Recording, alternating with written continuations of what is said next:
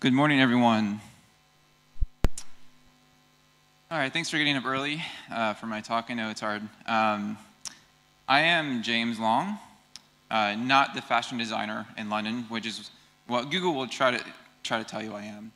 I work for Mozilla on the Firefox Dev Tools, and we've done a lot in the last few years. We've been moving really, really fast, but the problem is when you do that, you usually accumulate a lot of technical debt.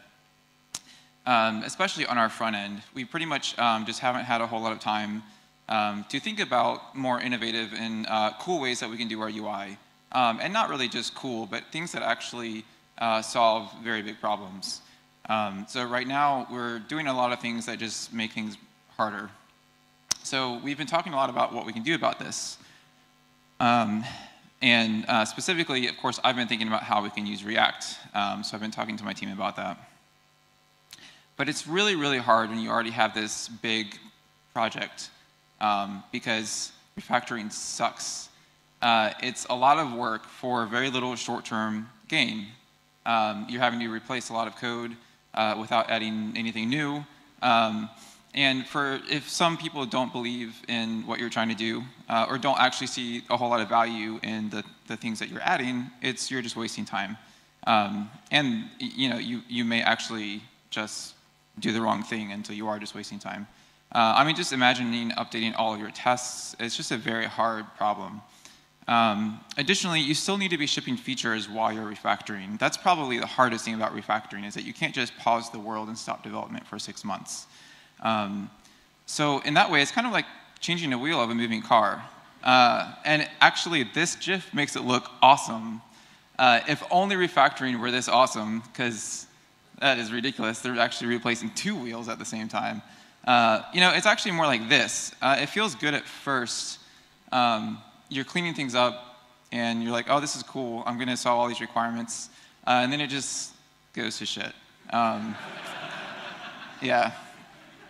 And it's also hard, because it's tempting to look at something like this and think, wow, this looks really bad. We need to clean this up. But what you actually forgot is that this is actually an elegant solution given the actual requirements. The requirements were naturally complex in this case. This highway needed to connect all of these roads, and this is actually very well designed if you understand the problem. And so it's easy to look at code and think that looks bad, but sometimes it naturally is just complex. So refactoring is really hard because you have to figure out which wheel to replace. And additionally, what to even replace it with, because you need to come out better on the other end after you've been refactoring. So you'll lose all of these nuances and edge cases that you've already solved. So we can't lose those. So we have to figure out a way. How can we get rid of all these problems that we have and use something like React, but still kind of keep the essence of what we have? So there's this idea of inherent versus incidental complexity. I'm sure all of you have heard this. But you need to kind of sort of learn, again, which parts of your code base is just built up incidental complexity. Either it's things that we're solving requirements that aren't actually requirements anymore, or it's just bad code, and try to remove those as much as possible.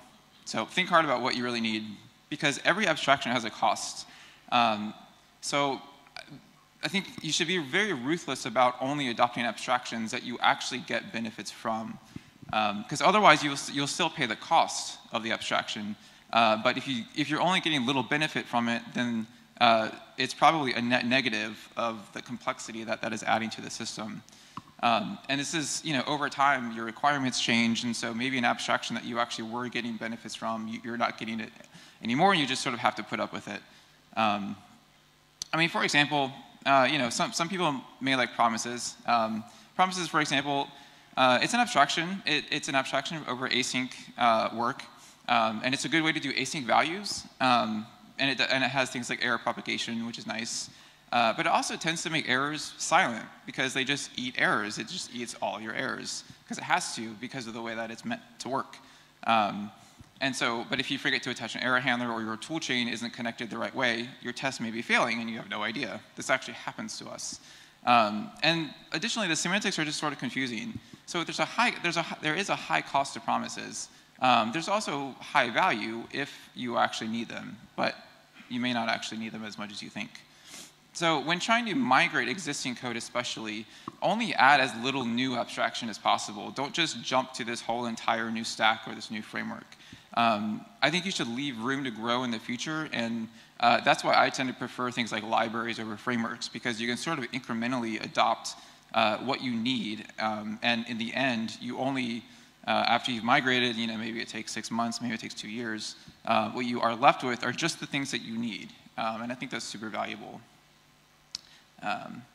Because again, you really want to come out better on the other end after you have been doing the refactoring. So, bad abstractions sort of can feel like this. I mean, that may be some really nice wood that those balls are rolling down, but you just want to turn on the light. That's all you want to do. You don't need the whole framework. You just want to turn on the light. So what we want to get to is this, where it's a very, it's a well-oiled machine. Every single piece has a purpose. So how do we do that? If you're already stuck with the Rube Goldberg machine, how do you get to this? And I think you just start simple. You can start migrating pieces of your app, pieces of your code slowly into a new architecture, which is ideally sort of simple at first. And as you do that, you relearn your requirements. And so as you're migrating things over, you can see things that are like, I don't even need that anymore. I'm just going to, which is another reason why it's important to start simple. Because as you start simple, you can add things back to it. So again, you can build it back up slowly as you're migrating pieces and pieces over. So this is a very long process, right? I mean, because we can't just do a total rewrite. We can't just ditch a lot of our code because we've already built up business logic, which actually is solving some complex cases, which is naturally complex. Okay, so when I'm looking for abstractions, when I'm looking at different libraries and frameworks, I have a couple core principles that I like to think about. I think that it must be composable. Is it easy to reuse? Can I use it wherever I want? It must be testable. Can I load a single module and test it independently outside of the system? Can I replay what happened? Can I send it off to somebody else? It must be debuggable. Like, can I actually do the replaying functionality? And it must be live reloadable. Can I change code and it just magically appears in the app? Now, this seems just like a fun feature, but this is actually what I think should be core to development. And I come from a deep Lisp background, so this is very embedded into me. I think live reloading is a super important feature for development. I mean, when I see developers doing code that is in an architecture where live reloading works really well, it's a huge, huge boost to our productivity. Now, all of these things actually have one thing in common. It really could come down to just this one question. Is it stateful? Because if it is internally managing its own state, then it sort of violates all of those principles. It's hard to test it. We can't get to that state if we want to. We can't live reload it because you want state to persist across live reloads. You can't debug it because you can't look at the state. So for example, this is a typical JavaScript pattern. This is sort of how we use the classes, and of course there's now ES6 classes, which isn't a whole lot different. We construct a user. We have a method on the user, is scary, and we construct a user. I'm not scary because I have 2 eyes. What is the first thing that we do here? We mutate the object. We mutate ourselves. So this pattern encourages mutation, which is just really, really bad. Because it's very hard to track what is going on in the entire system when you have a big complex app and you have things mutating themselves and internal state everywhere. It's very, very hard to grasp what's going on.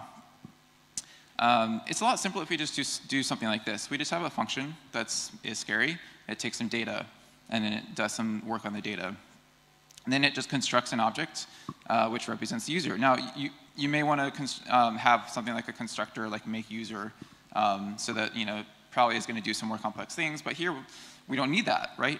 Again, just keep it simple if it should be simple.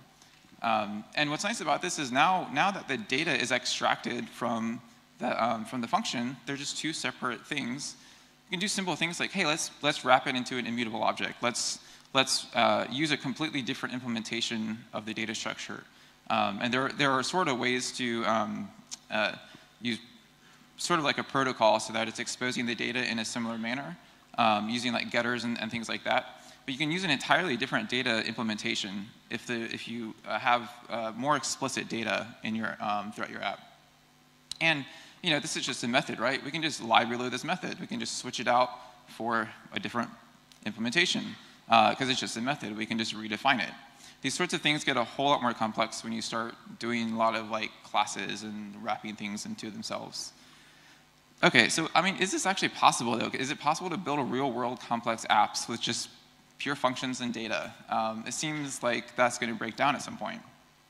But the thing that I love about React and the React community is that they've really proven that you could do this. You can do this for a lot of your app. And I'm not saying that you shouldn't ever use classes. You can use them in certain cases at certain points in your app. But for the general architecture of your app, you shouldn't require that. It shouldn't be the API that you need. So let's just run with this. Let's see how far we can take this. Let's see what we can do with this. So let's talk about front-end development. What we need, what comes to my mind when I think of what I need for front-end development, is we need to render the UI.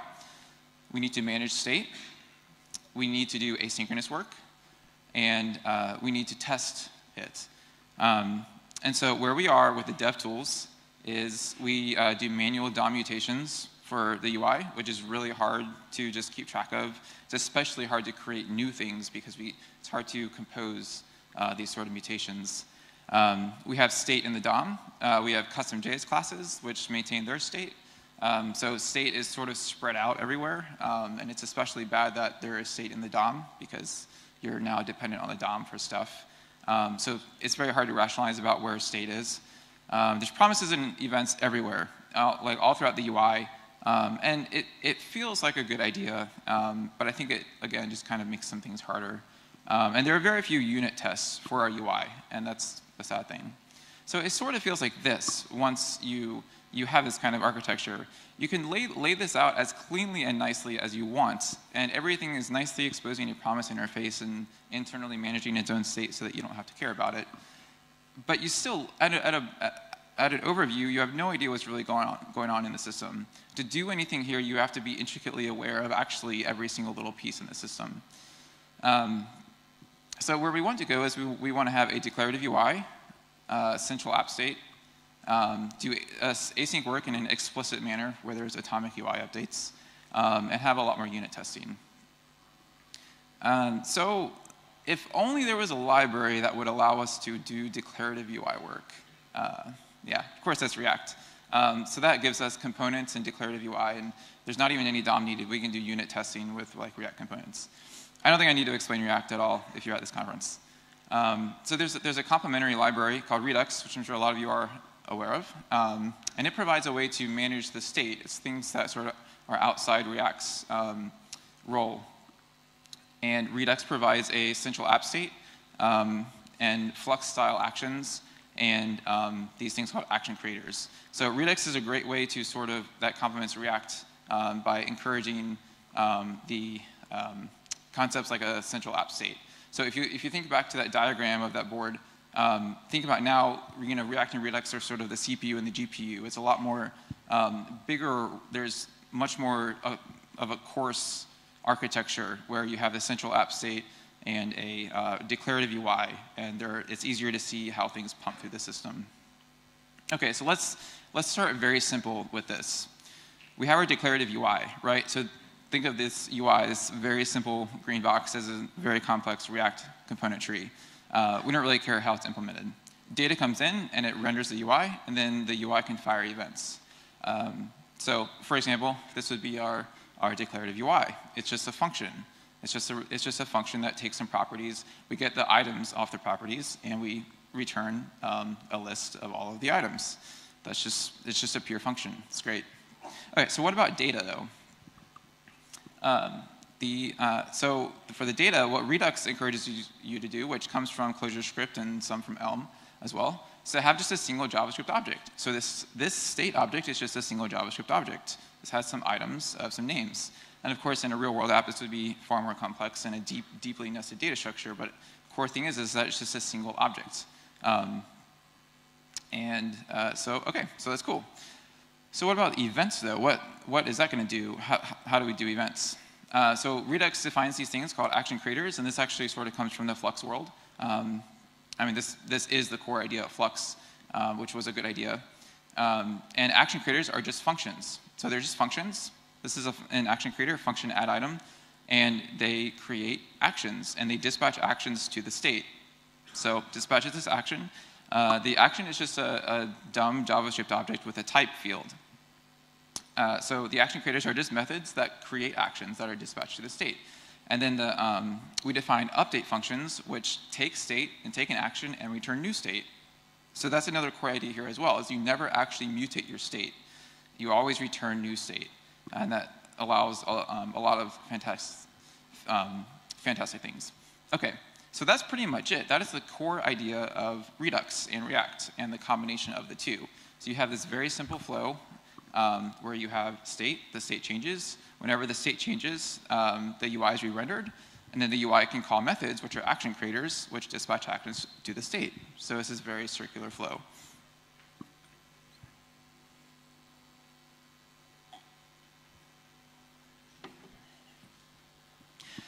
But even just with this simple architecture, by organizing it in this way, we're able to do very cool things, like state snapshotting. So this is my blog, which I wrote in React and Redux. I have a bunch of state, I have some fields, and I'm going to be changing those fields. I'm just going to change some of them.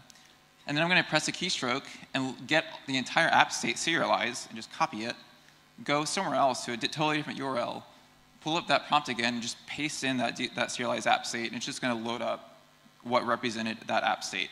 So this didn't change the URL or go to a different page at all. This is literally just pulling up what represented that app state.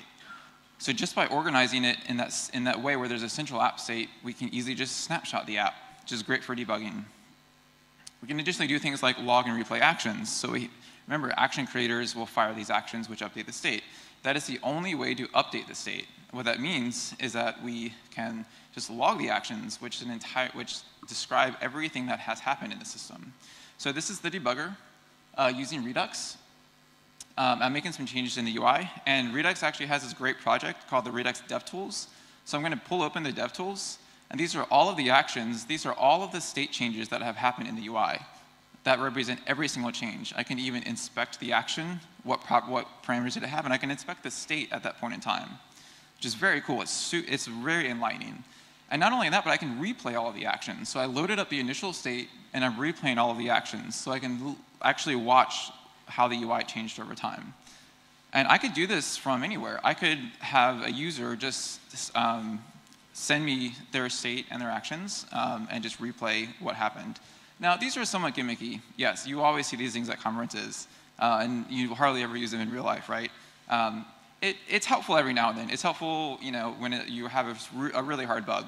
But the action logging is super critical because it allows you to have insights into what is going on in your app. It's just like you always have to go in and add console.logs whenever you want to actually see what's going on, right? I mean, hopefully you use the debugger as well. But console.logging is actually a very powerful way of debugging. But this, now that we have made everything into first-class actions to represent changes in the system, we can build that in naturally and just always log the actions when you're in debug mode. And that way you can always see what's going on. And I use that almost every single day. OK, so we have that simple system. What about asynchronous work? This is something very important that I want to talk about, because this is where everything tends to get really complex. So this is where simple architectures tend to just either fall and fail, or just get super complex. So how do we do that? We have a simple system, but what if you wanted to fetch something from the server? Where does that fit into this? So if you remember those action creators, they're functions, right, that create actions. So it dispatches an action at some point in time. Action creators can actually dispatch multiple actions. So you can dispatch an action that represents the start of the request. And then you can later in the time when the response is received from the server, you can dispatch another action that represents the finished state of the whole request. So this start and finish, if you always do this in an action creator, you can do async work. So the finishing action will have the actual response, will actually have the thing that was returned from the server. But this allows you to do things like optimistic updating, or if you just wanted to show like a loading screen, you could respond to the start state. And so you could have any number of async work things going on, firing actions into the system, but it all happens sequentially throughout the UI. So everybody says that UIs are inherently asynchronous. And I actually sort of disagree with that, or at least I disagree with the general, how a lot of people receive that. Because, you know, this entire box right here is totally synchronous, as it should be. When you update the state, or when you fire an action, the updating the state and updating the UI happens exactly in that same function stack. It happens in that same tick. So the UI itself is actually synchronous, but we have this async work sort of going on outside this box. How we interact with UIs is asynchronous. So everything outside of this box is sort of the land of Mordor, which is all this stateful stuff going on. Within this box, it's nice and little pretty pure functions. If you know Elm, you know this probably is resonating with you very much. I actually, in some twisted way, like to think about this as like this is the pure benefits of Elm inside the box. This is where we can say pure functions. What Elm does is you actually will pass side effects up, because all functions are pure in Elm. You pass it up to the runtime, and the runtime will actually do the async work for you. So I sort of like to think of this as a dumb way of getting some of those benefits, where we force everything async into action creators, and they live just at a specific layer that's outside of our box. And so that's how you do asynchronous work in Redux. Is async action creators can just fire multiple actions, and they could be anything. You could use promises here. You could use observables or channels. You could use any async abstraction you want in the action creator if you want to do some complex sort of coordination. And that to me is really nice, because these have benefits. I'm not against promises entirely. I'm not against observables entirely. I think that they do have a lot of costs. And it's only worth using if you're actually needing the benefits that they provide. But here we can use them when we need them, but when you need to actually interact with the UI and the whole system, you don't need observables throughout your UI. And so it's nice to have just this simple system of pure functions. And we could even think about replacing that entire UI layer with Relay or Falcor. These are fantastic technologies. And so again, it feels nice to sort of force everything async to be at this specific layer and model it a certain way, because maybe at some point down the road, if we're able to do this, we could just look at Falcor or something like that, which is super cool, and just get rid of this. Because this is all just plumbing, right? Async work is entirely just plumbing. You're just getting stuff from the server, and you're wanting to update that central state object.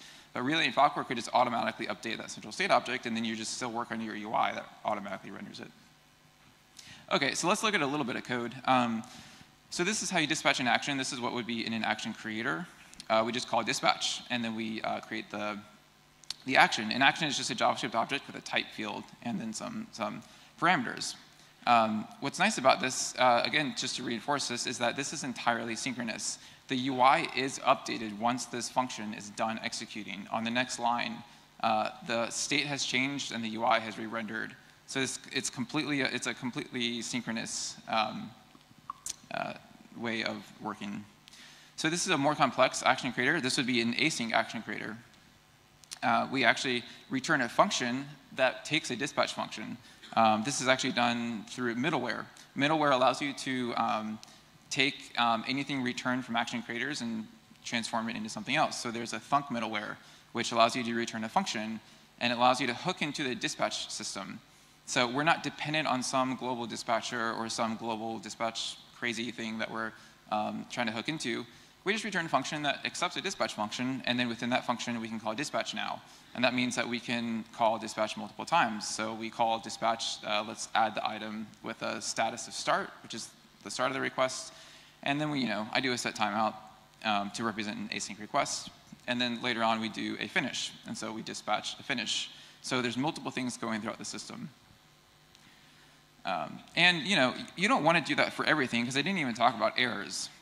You would want to actually have to check the error status of the response and make sure to dispatch in a status of error of the async action. So again, with the middleware, we can actually wrap this up into something nice. We've written something called a promise middleware. This allows you to return an action which has it defines the type, and then it defines the parameters. But it has a special promise field on it. And what the promise middleware does is it takes this and it transforms it into multiple actions automatically. So a start action, a finish action, and an error action will all fire at the right time. So now we have this really nice system to sort of take those async abstractions and splice them onto our synchronous action dispatching system. It might feel a little weird, like why don't we just take promises and just use them? But again, it's the whole concept of let's just use pure functions as much as we can. And doing this, I found, is really nice because it also allows us to use any async abstraction as we want. If we only accepted promises or only use promises as our interface, we could never use observables. You don't want to just depend on a single abstraction throughout your entire app because otherwise you can't mix and match them as you need. So you might not need promises and observables or other async abstractions or channels because they all incur pretty big costs. Again, promises, they eat your errors. I mean, that to me is the biggest fail of promises.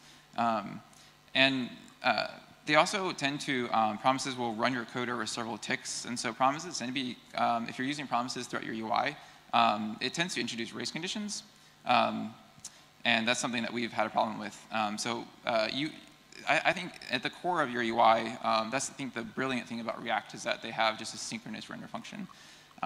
So you might not need some of these things, only need them if you're actually needing to do some special coordination of async work.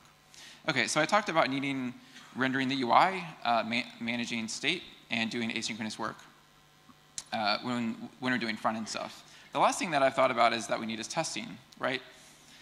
A lot of things also comes out of this architecture of just using pure functions and data. It becomes a lot simpler to test. State updates, the update functions which take state, take an action, return a new state, they're just functions, right? So you can just call them with any state that you want to and an action that you want to and just check that the return state is what you would expect. It's just a function. I mean, you don't need to do anything else. React components are basically just simple functions as well. They might have some other special lifecycle methods, but in general, you can just pass some properties to a React component, make sure that the JSON structure that it rendered to is correct. You don't even need the DOM. You can just unit test every single React component in the way that you want to.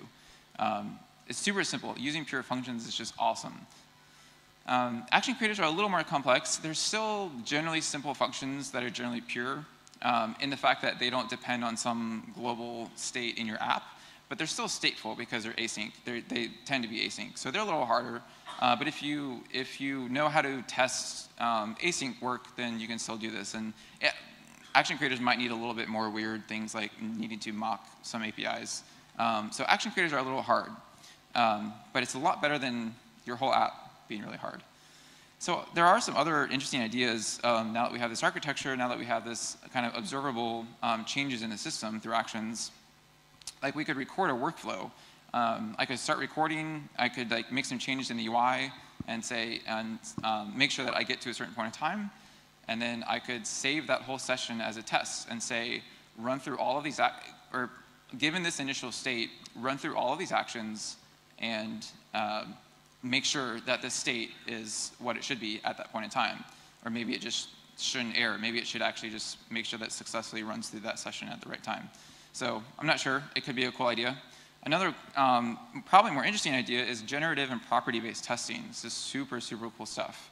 It's basically just generates random input and will it just dumps random input into your function. And property-based testing allows you to make sure that the output is correct. So you can actually, for UIs, you might say if a checkbox is checked and this other thing is selected. So I played around with this. So I wrote some code using the GenTest library that generates app states. So this is what it looks like to generate app states and dump them into the UI. So this is just literally creating as many UIs as we can using any random data. What's interesting about this is, this is sort of more of a fuzzer, right? This isn't doing property-based testing, but you could easily do, this is just kind of a fun hack for me. You could easily extend this to do either property-based testing or you could be dynamically creating actions. Okay, so the core principles are, must be composable, testable, debuggable, and live reloadable. It's very, very solved using just simple functions as much as possible and a single essential app state. So the Firefox is actually having a release today. You should go download it. one of the things new in Nightly that we just built is a memory tool. So this allows you to show all of your memory, where it's allocated, what is taking up the most space. This is all written in React and Redux. So this was our first prototype into actually using it completely, not just migrating single code. I can't take credit for this. Actually, my teammate Jordan and Nick Fitzgerald and other people actually did some fantastic work for this. So we're slowly doing this. We have a lot of code. We're not gonna be anytime soon using all like React and Redux, but we're very close. But if you're interested in contributing, we're all open source, of course. So contact me. It's a little awkward right now because we are trying to figure out this very hard migration phase, but there might be things that we can find if you're just interested in doing React stuff. But I think in a couple months we'll be in a really good place to take React and Redux contributions. So that's it. Thank you.